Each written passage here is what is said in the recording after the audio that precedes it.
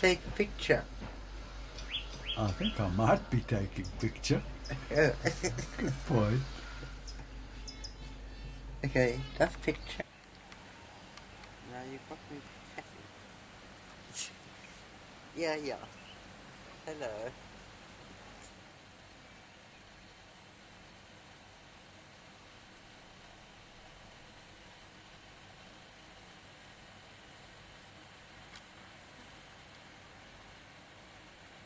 Going a bit fast.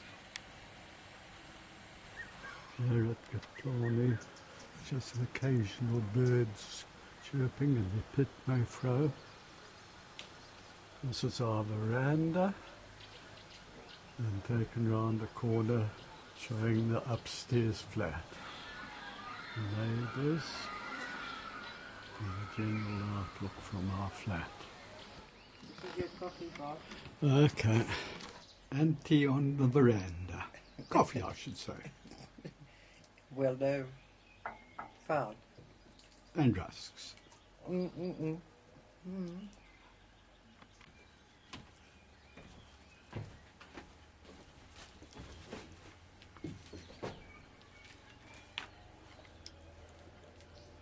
Mother is searching as usual. Tell me. And such is the home comforts. Lounge-wise, standing from the kitchen. And of such is the kitchen window. And as such is the bedroom.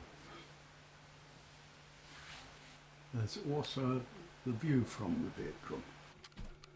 All mod cons in the garage facilities.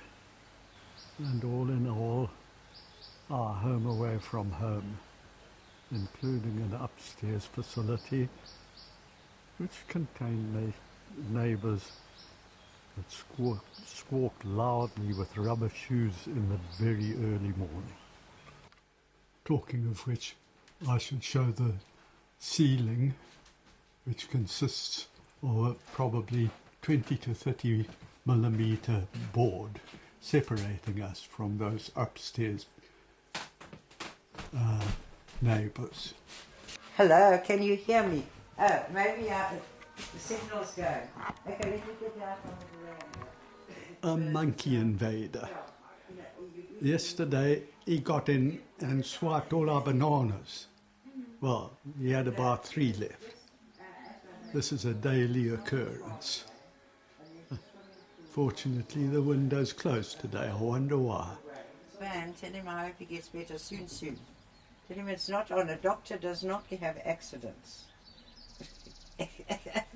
Doctor, heal thyself. Anyway, goodbye love to everybody. Hello, how are you? Okay, have a good holiday. Oh, good. Yeah, we're having a very quiet time here. Daddy's just chasing a monkey away from our flat. It's looking in the kitchen window. As I said to Nathan, it stole some bananas yesterday. Yeah.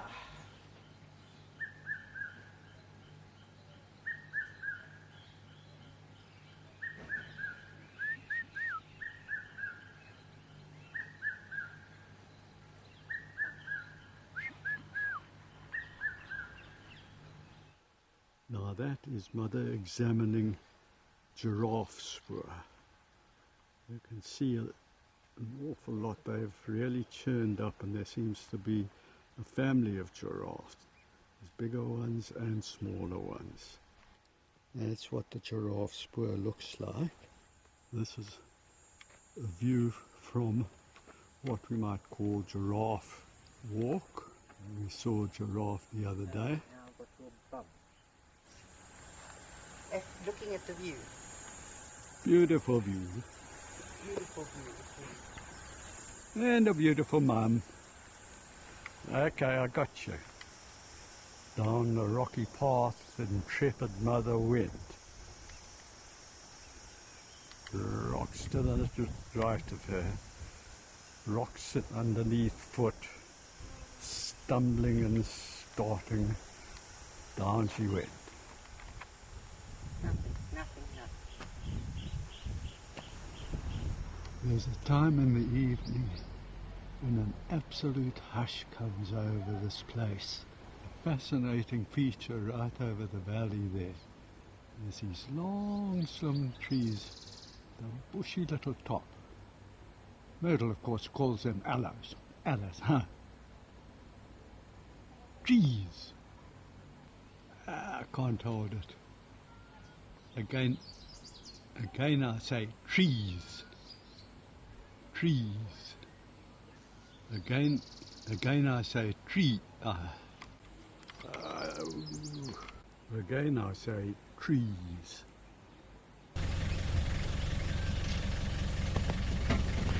So before you think, what's going on with that man? Where's his mane? I'll tell you.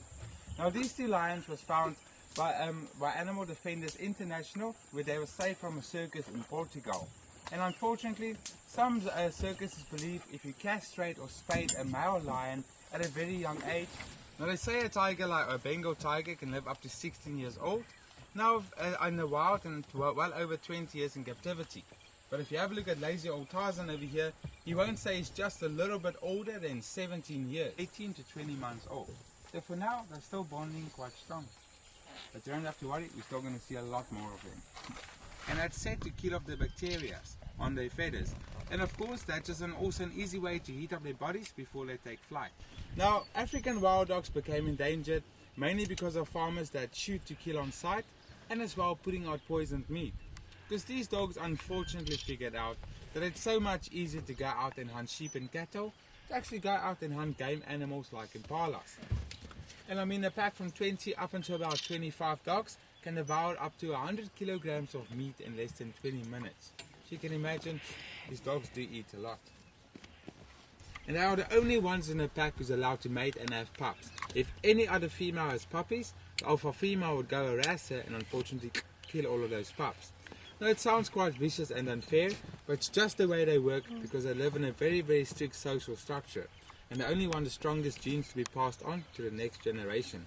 And the two at the back over there as we drove in, now that's our alpha male and alpha female. On our way out, I'll point them out to you again. Alpha male and alpha female. Oldest. Up quite quickly, but not in size though.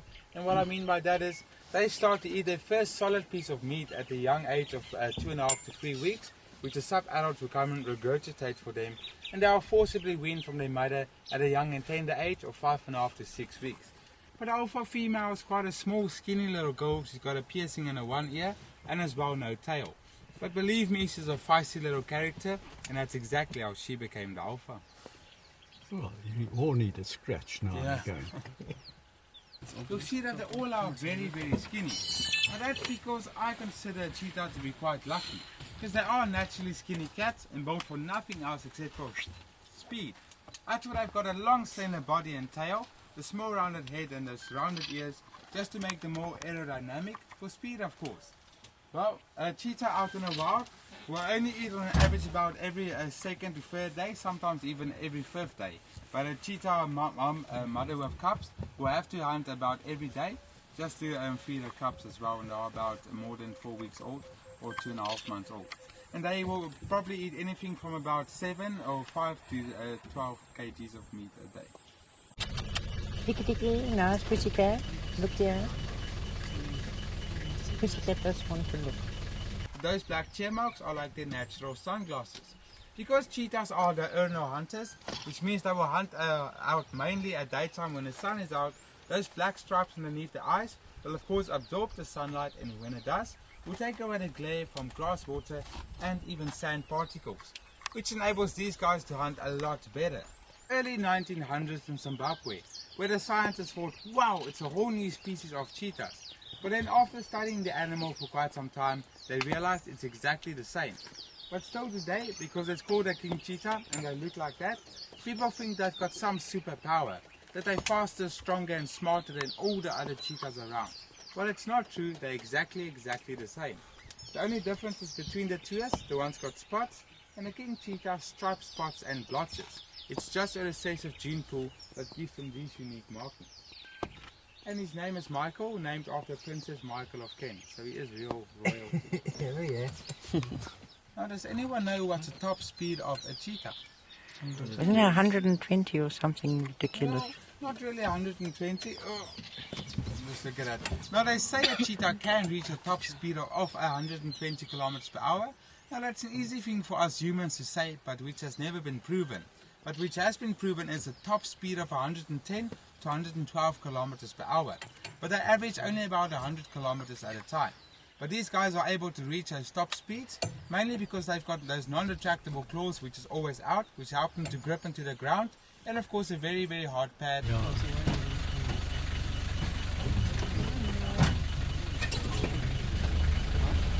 It's quite an aggressive type of antelope, and our bull's nickname is Psycho Sable. The bull, much bigger than ours, was sold for 3.3 million rand just for breeding purposes.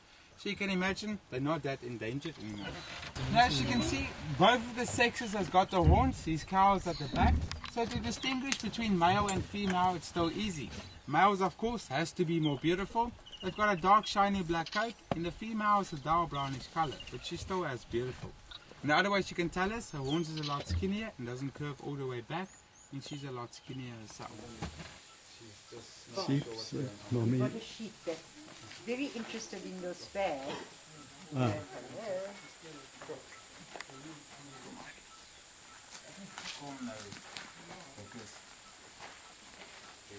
We had a sheep eating the spare. Sheep's mommy and zebra's the baby.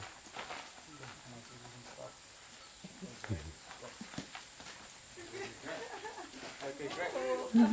Just mind it. Oopsie. Hello. Hi.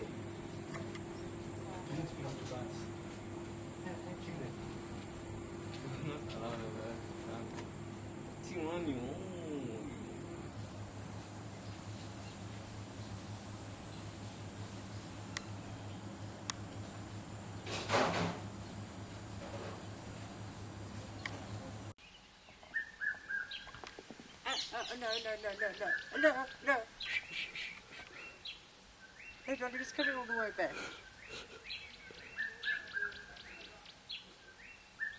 Shot number 2. Jeez, it went right over. 2. I'm going to stop it. Those feet. Never mind the yards. 4. Down and 4.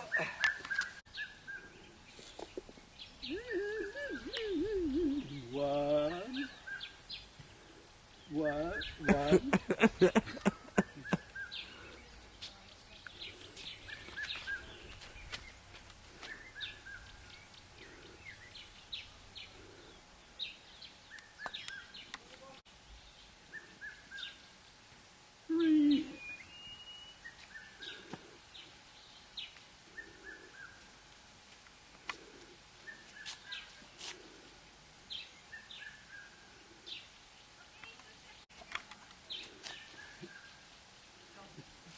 I'm sure that's still recording. Huh? I'm sure it's still recording. Let's come here and see. I pressed this button again. Okay. It still says REC. Then it's, we'll put, where's it? Par 3-6.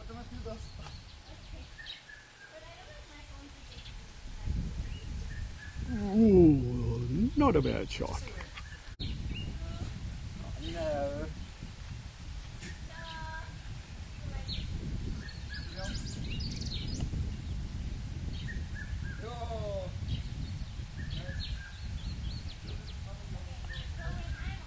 Okay, let's see how this one goes. It's uphill all the way. Yo. It's a pretty good one if it doesn't hit holes. You'll be in trouble here. Okay. 2.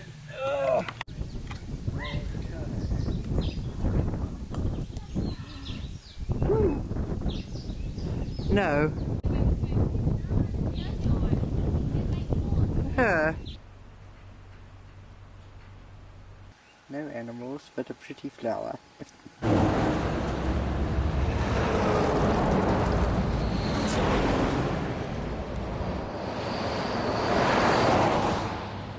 approaching Burgersfort.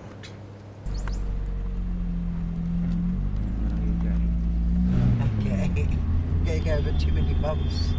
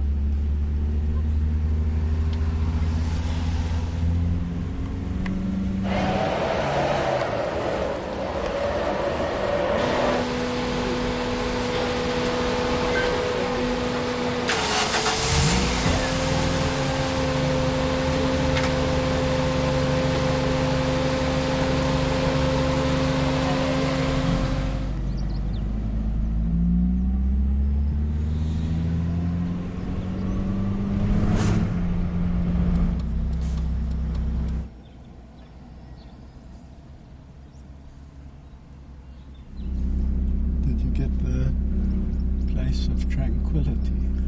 I'm getting that, yes.